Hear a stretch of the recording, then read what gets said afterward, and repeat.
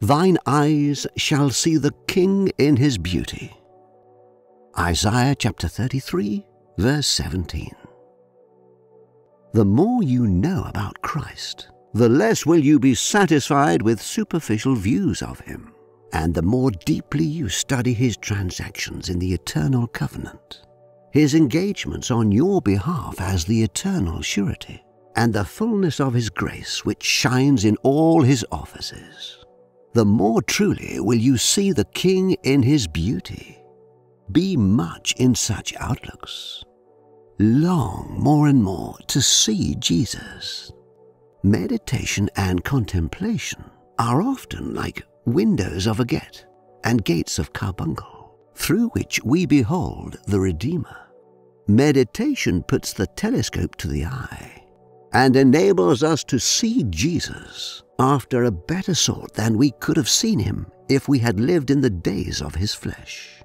Would that our conversation were more in heaven, and that we were more taken up with the person, the work, the beauty of our incarnate Lord. More meditation and the beauty of the King would flash upon us with more resplendence. Beloved, it is very probable that we shall have such a sight of our glorious King as we never had before when we come to die. Many saints in dying have looked up from amidst the stormy waters and have seen Jesus walking on the waves of the sea and heard him say, "It is I, be not afraid."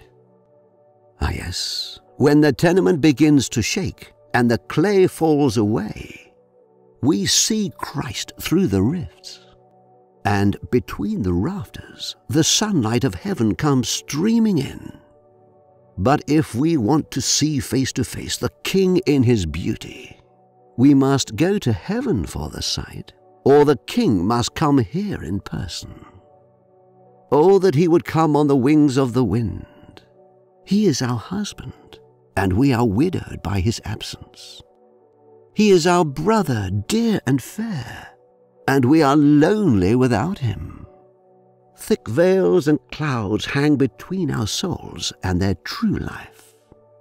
When shall the day break and the shadows flee away? O long expected day, begin.